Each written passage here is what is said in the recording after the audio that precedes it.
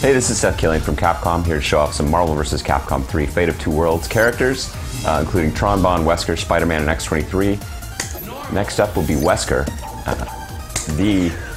one of Capcom's most famous villains, of course, evil in all kinds of ways from the Resident Evil series. Let's pick, I like the Jaguar kick, reminiscent of Adon from Street Fighter, but of course he's not Adon from Street Fighter, just the name of that move is reminiscent. And we'll give him some Marvel compatriots to go along with his evil. Wesker as a character in Marvel vs. Capcom 3, of course, is brand new to the fighting game world, and of course he's on the cell phone talking to somebody equally evil, I'm sure, pre-fight. But what he's all about is sort of confusion, illusion, and just being fast.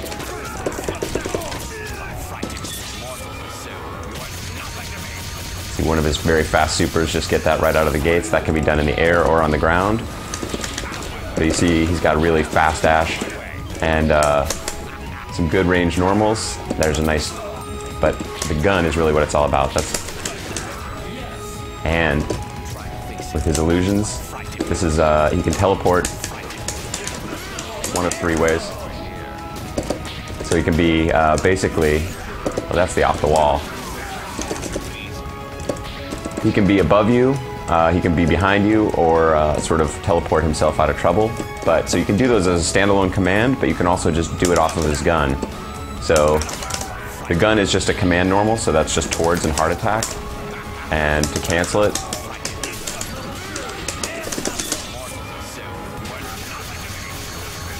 you just hit the button again. Sorry, I can't play and talk at the same time sometimes. So I can do this and teleport away, or teleport right in front of you, or behind you. So it's really difficult to tell, especially when you get some assist going. You see how quickly he can be right on top of you. He's also got sort of a palm strike kind of move, which can be done light, medium, or hard. Hard will, the hard will go sort of through them.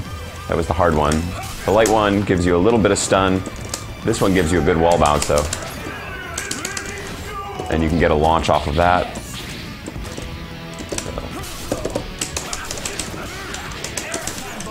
So you can see some of the possibilities there. He's also got an unblockable grab, which is a quarter circle away.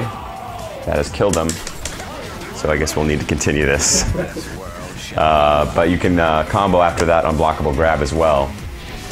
So Wesker, in addition to being master of evil very fast and has these little stink lines of evil floating off him there, he's also one of the trickiest characters in the game. He's master of mind games, so if you're able to predict your opponent's next move, he's got a cool counter super, so when I bust that out,